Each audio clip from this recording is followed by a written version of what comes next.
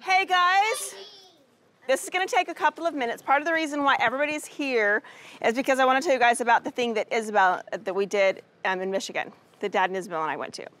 So we found out she had scoliosis about a year ago.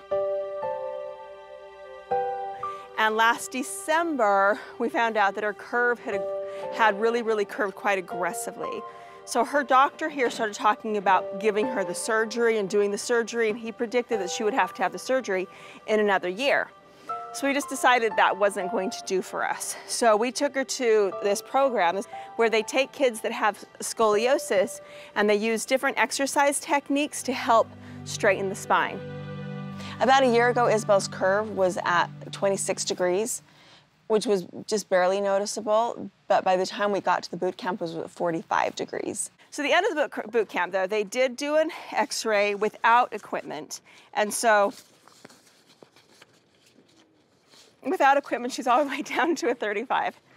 So this one shows the dramatic, it's a 45-degree curve and she's all the way down to a 35. That's a 10-degree difference. Good job, Izzy. And that's a lot of hard work for her.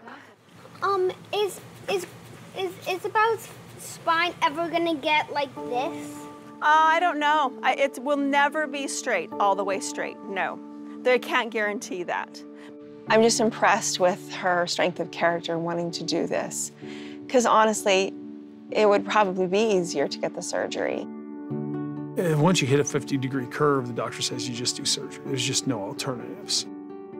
It's not unrealistic that a lot of people have surgery for their scoliosis. We don't want to do that. I'm not interested in having her quality of life challenged through this surgery. Surgery is the last thing I ever intend to do here. I fully intend to exploit every other option before surgery. I mean, there are stories where people have been fine with the surgery. There's also a lot of other stories where people have been in pain ever since they got the surgery.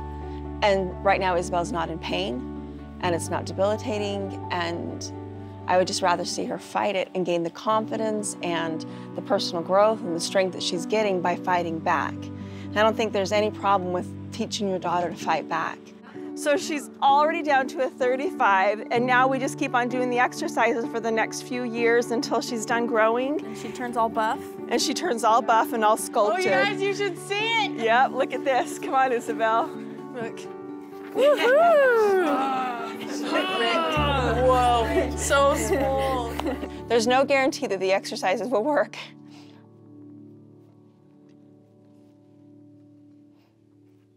But there is a guarantee she'll be a better person.